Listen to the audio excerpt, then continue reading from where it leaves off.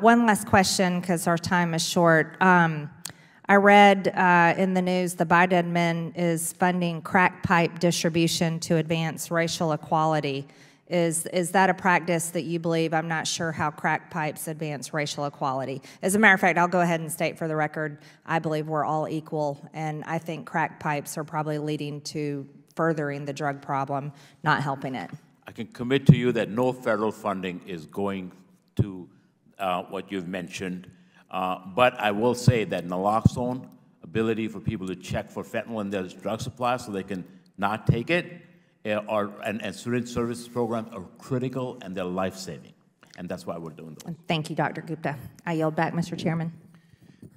Gentlelady yields back. Now I'll ask my questions for 5 minutes. Director Gupta, when we recently met in my office, discussed the issue of fentanyl overdose deaths, you spoke about your mission and sense of